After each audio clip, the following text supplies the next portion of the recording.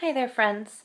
This is Mrs. Boothby, and today I'm going to be reading for you The Grouchy Ladybug by Carle.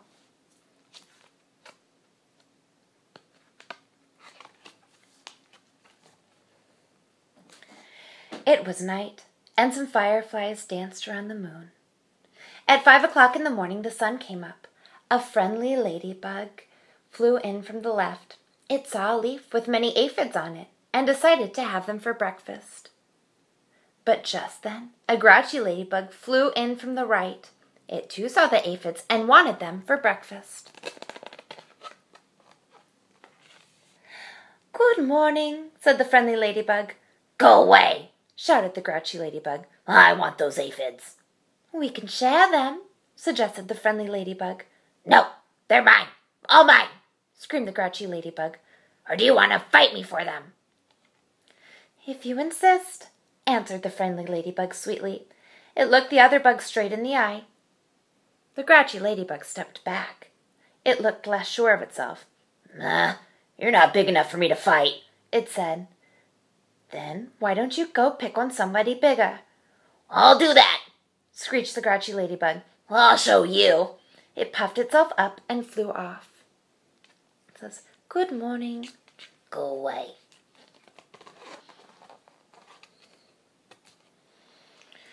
At 6 o'clock, it met a yellow jacket.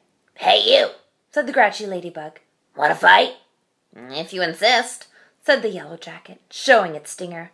"No, you're not big enough," said the grouchy ladybug, and flew off. At 7 o'clock, it met a stag beetle. "Hey, you," said the grouchy ladybug. "Want to fight?" "If you insist," said the stag beetle, opening its jaws. "You're not big enough," said the grouchy ladybug, and flew off. At 8 o'clock, it came across a praying mantis. "Hey, you," said the grouchy ladybug. "Want to fight?" "If you insist," said the praying mantis, reaching out with its long front legs. "You're not big enough," said the grouchy ladybug, and flew off. At 9 o'clock, it almost flew into a sparrow. "Hey, you," said the grouchy ladybug. "Want to fight?" "If you insist," said the sparrow, opening its sharp beak. "You're not big enough," said the grouchy ladybug, and flew off. At 10 o'clock, it saw a lobster. "Hey, you," said the grouchy ladybug. "Want to fight?" "If you insist," said the lobster, stretching its claws.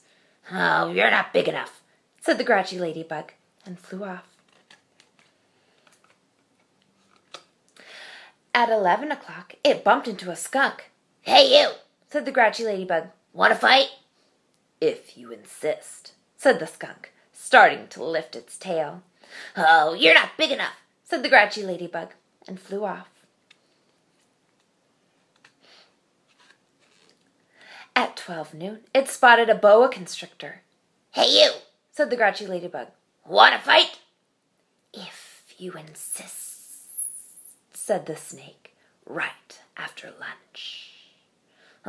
"You're not big enough," said the grouchy ladybug, and flew off. At 1 o'clock, it happened upon a hyena. "Hey, you," said the grouchy ladybug. "Want to fight?" "If you insist," said the hyena, laughing eerily and showing its teeth. "You're not big enough," said the grouchy ladybug, and flew off.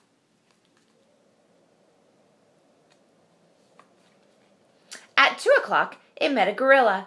"Hey, you," said the grouchy ladybug. "Want to fight?" "If you insist," said the gorilla, beating its chest. "You're not big enough," said the grouchy ladybug, and flew off.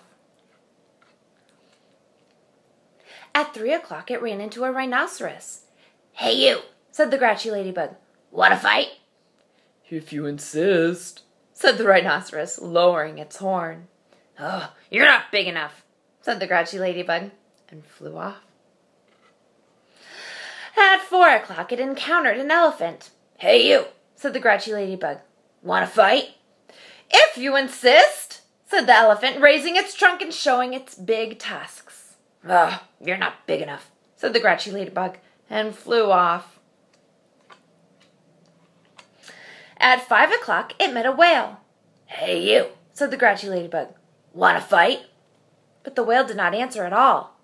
You're not big enough anyway, said the Grouchy Ladybug, and flew off. At 5:15, the Grouchy Ladybug said to one of the whale's flippers, Hey you, want to fight? But it got no answer, so it flew on.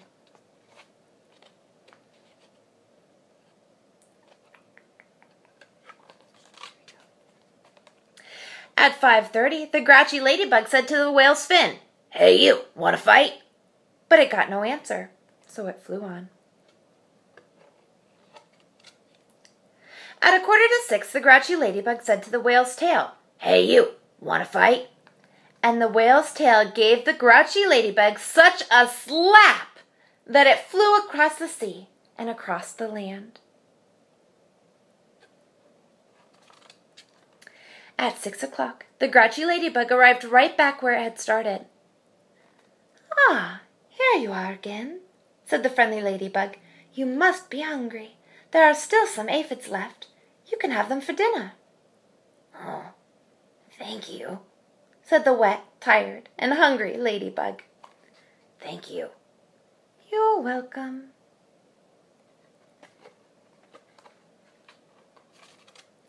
Soon all the aphids were gone. Thank you, said the leaf. You're welcome, answered both ladybugs, and they went to sleep. The fireflies, who had been sleeping all day, came out to dance around the moon.